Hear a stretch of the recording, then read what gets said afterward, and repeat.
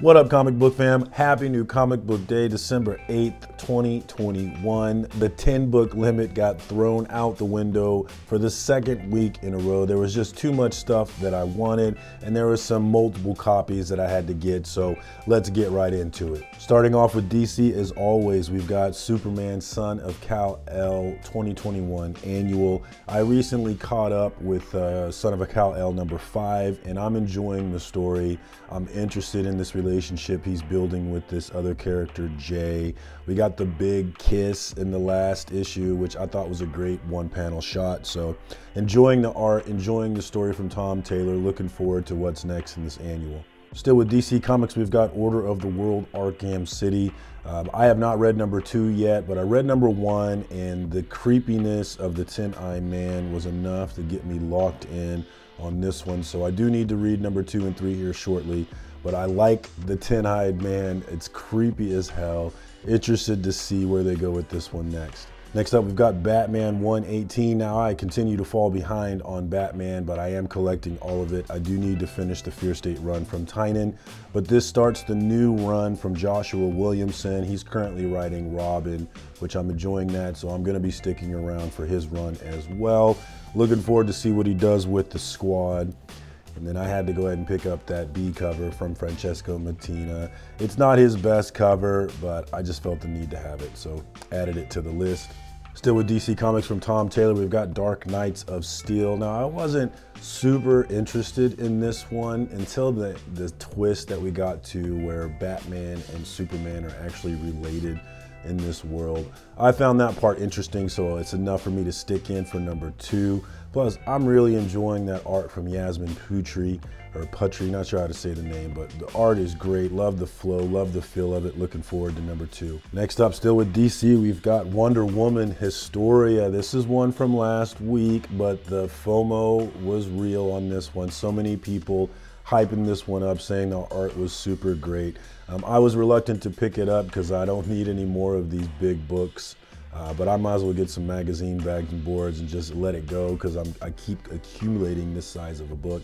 But I couldn't let go of this one based off the Instagram hype, so I went ahead and grabbed it this week. Moving on to Marvel Comics, we've got Devil's Reign number 1. This is continuing Zdarsky's Daredevil story. I know he ended his run with 36, but we're continuing on with this little 6-shot story. So interested to see what's going on with this one. I was sad to see the end of Zdarsky's run on Daredevil. I'm enjoying it. I'm really enjoying that art from Chichetto. So looking forward to continuing here with Devil's Reign number 1. Moving on to Boom Studios, Basilisk number 5. It is back from Cullen Bunn and Jonas Scharf.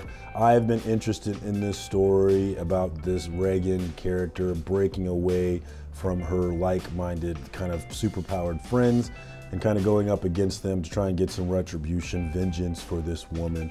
I'm enjoying this story. It's one of those Cullen Bunn books that I've actually been able to follow easily.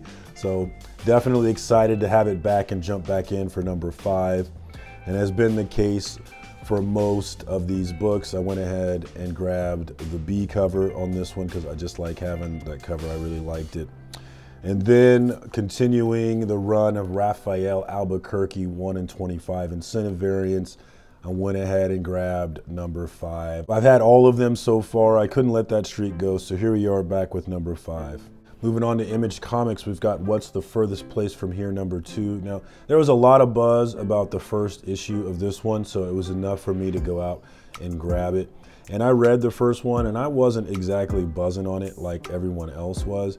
But the world is interesting. I am curious about it, so it was enough for me to jump in with number 2, but this one might be a make or break. We'll see. Next up, we've got Silver Coin number 7. This one's being written by Ram V. Art still from Michael Walsh. I thought issues 5 and 6 were up issues for this run that's been kind of down for me, and you've got Ram V on number 7, so I can't imagine that it's going to come down again. He's a great writer. Really looking forward to reading this one. Loved having it back. And I like this cover from Michael Walsh, so excited to add this one to my collection. Still with Image Comics, we've got Two Moons number 7, continuing the story of a Native American who can see demons, trying to find his way in the Civil War era.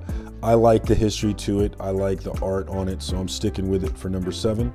Next up from Blue Juice Comics, my #1 pick of the week. Everybody's been sleeping on this one, but I love this book. Billy the Kid, #3. Great art, great dialogue from Justin Gray. Cannot say enough good things about this one. Really excited to jump back in for #3. I recently shared on Instagram a variant cover of #1 from In-Hyak Lee that I picked up from Line Breakers. Love that cover. Definitely going to be sending that one to CGC eventually. But Billy the Kid, if you haven't heard of it, check it out. It's a story about a bunny who lost his family to a tornado god. Now he's grown up, trained in fighting, and trying to get some vengeance on that tornado god. I love the story, love the art from Barry McLean Jr., and I really love the dialogue that Justin Gray is putting down, not for kids dialogue. So if you haven't heard of it, if you haven't checked it out, definitely find Billy the Kid. Excited to jump back in for #3 this week. Moving on to AWA Upshot, we've got the Crimson Cage #1. Now this one was not on my radar, but as always on Wednesday morning, I check out Robbie over at Pop Culture Philosophers, see what he's got going down. And he put this one as his pick of the week, so it was enough for me to give it a try. It's based in this wrestling world, and while I've been into wrestling in the past, I'm not so much into it now. I am still very much interested in the behind the scenes stories of wrestling, so I might get a little bit of that in this. Looking forward to checking it out. All right, and last but not least, we've got another one from last week, from this one from Ablaze. We've got Animal Castle #1. The buzz on comic book YouTube and comic book Instagram was legitimate for this book. Everybody, without fail, without exception, hyping this one up, saying it's a great rendition of a classic Animal Farm story.